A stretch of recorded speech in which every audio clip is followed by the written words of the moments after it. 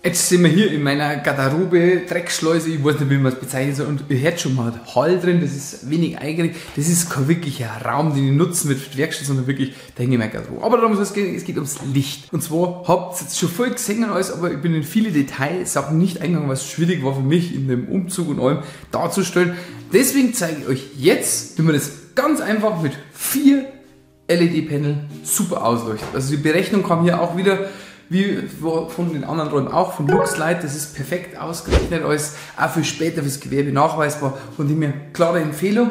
Und jetzt fangen wir an, Schritt für Schritt, und ich zeige euch Schritt für Schritt und erkläre euch, was ich mache, damit ihr wisst, wie einfach das geht und nicht bloß irgendwas sagt. Also, kommt zu mir mit.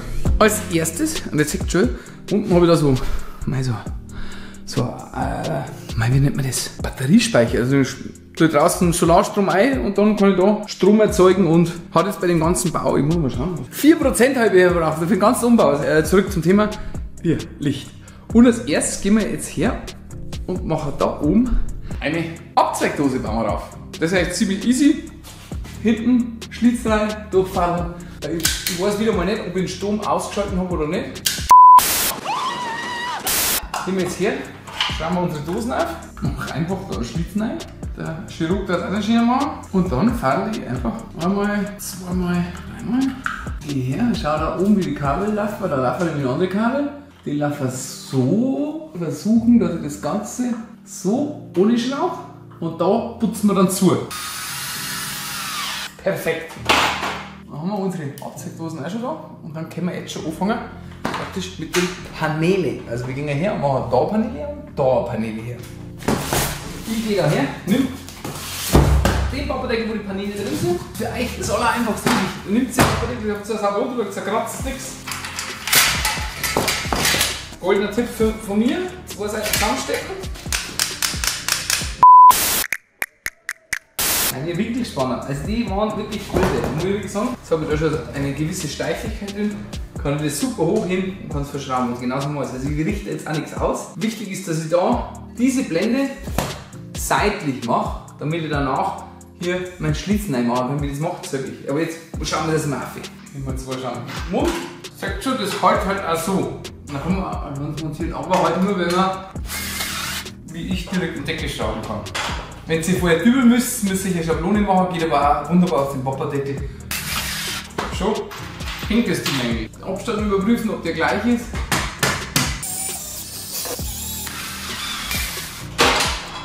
So viel zur Montage des Raums.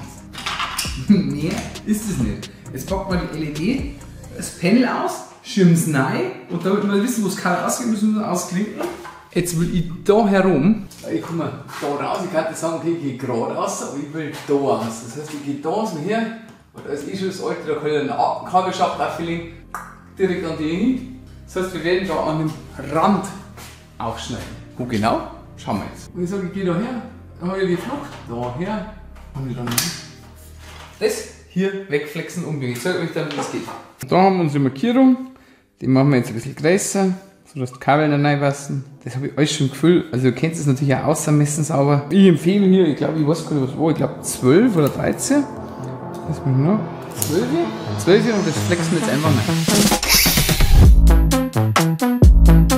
Wenn ihr das habt, nehmt ihr eine Zange, oder da liegt jetzt die Kamera drauf, ziemlich ungünstig. Nehmt die Zange, gehst her, hinten an dem Schnöppel, birgst es kurz auf, am besten gleich nach dem Flexen, weil da ist das Metall schon warm. Und dann pickst du es einfach zurück. Das war's, mehr ist es nicht. Das ganze Kanten abbrechen, den gerade ein bisschen weg. Ich gehe halt hier mit dem Schanzüger, fasst das einfach so ein bisschen an. Und dann kann man es auf und dann schon das Kabel einlegen.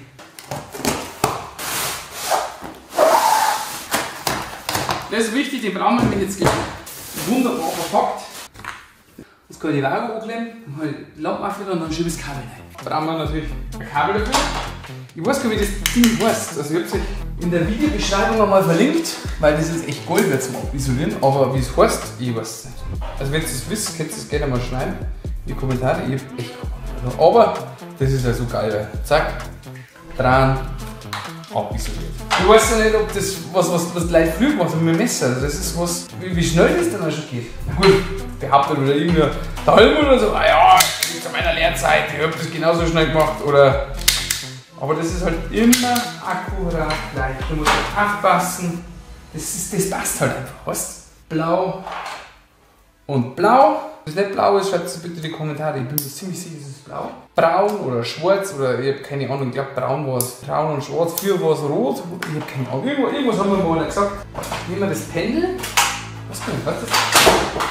Ja, voll habe ich hast schon recht. Sauhundleder. Ein Tipp von mir. Schaut, dass es so liegt. Wenn es so liegt, drückt euch nämlich das Pendel over.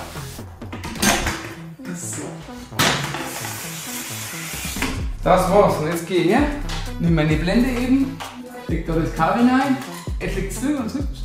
Da kann ich jetzt mit dem Kabel hin und her, dass ich da sauber reinkomme. Ja, dann schauen wir mal, dass das passt. Ich habe keine Ahnung. So, einschalten und schauen. Wie Sie sehen, sehen Sie nichts. Dann schauen wir, ob es jetzt geht. Finde den Fehler. Klassische Fehlersuche. Runter, schauen, ob es überhaupt leuchtet. Keine Ahnung, vorhin die Lampen haben auch geleuchtet. Warum jetzt nicht? Typisch Elektriker halt. Also Elektriker Konstantin. Keine Ahnung. Jetzt bauen wir runter, vielleicht habe ich irgendwas falsch verdrahtet oder so. Mal schauen. So, du bist dran. Du bist auch dran. Bitte, wo ist der Faller jetzt? Weißt du was? Das ist doch typisch, das ist Werkstatt-Tage des Chaos. Kannst du wirklich so sagen? Du willst was einfach zeigen und nix haut hin. Nix. Nein. Okay. Was haben die da gemacht? Meine Sicherung ist keine geflogen, also. Ja, aber das ist wirklich das Pendel. Das gibt's ja nicht. Ich packe schnell anders aus, weil das weiß ich jetzt wirklich. Wenn jetzt ein Pendel hier ist, das ist vorführlich.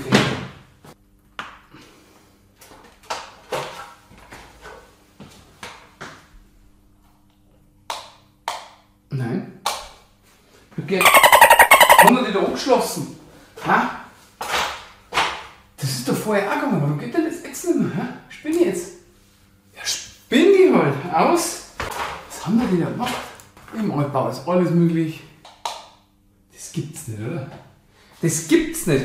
Wisst ihr, was die gemacht haben? Das ist... Ich sag's euch. Das glaubt ihr mir sonst nicht. Das ist unfassbar. Also sowas, ich hab echt schon viel erlebt. Aber, also, helft mir, ich bin farbenblind, das weiß ich, das wisst ihr, das weiß Gott und die Welt. Aber das ist für mich braun und das ist gelb.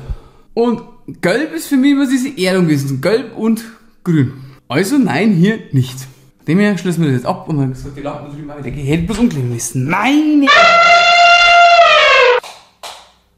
Okay. Wieso geht das nicht? Ich wollte es sagen.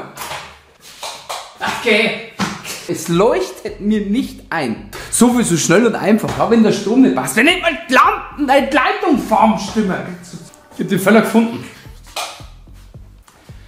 Wie ich da vorne die Abzweigdosen drauf habe, habe ich mir gedacht, naja, vielleicht ist das dieselbe Farbe von demselben Kabel, weil es ist praktisch zusammengeschlossen ist. Das ist der Haupt, da geht dann da das Kabel rüber und geht da raus. Es gibt gar keine Erdung. Das sind einfach bloß Nullleiter und ich weiß gar nicht, wie das andere Ding heißt. Dann kannst du lange umeinander polen, bis das geht. War doch easy zu installieren, wenn du eine normale Leitung hast. Aber von dem her, auch dieses Problem konnte ich lösen. Von dem her kann ich jetzt die zweite Lampe, die vierte Lampe und dann seht ihr wirklich diesen Vorher, Nachher Effekt.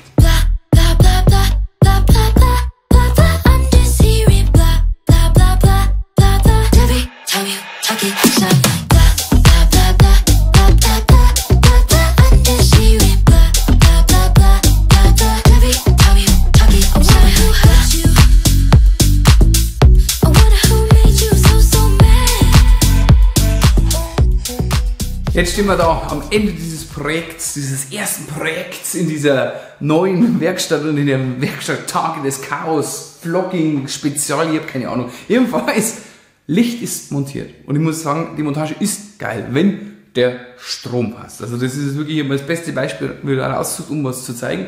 Kabelschächte, das ist wirklich, also man kann das super aussehen lassen und das Beste ist halt einfach der Unterschied. Also auch hier, wenn es bloß eine Garderobe und ein Abstellraum ist, geiles Licht. Also das schaut doch...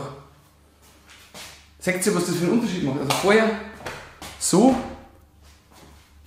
das ist ein Qualitätsunterschied. Ihr seht ja die Blenden fast nicht in der Kamera. Also das heißt, das ist mega geil.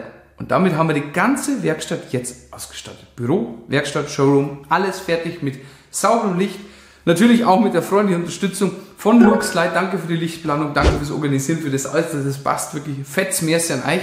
Und leichter kann man Lampen nicht mehr montieren. Also das ist wirklich was super geil. Und vor allem diese Winkelspanner müsst ihr unbedingt besorgen, die sind echt mega.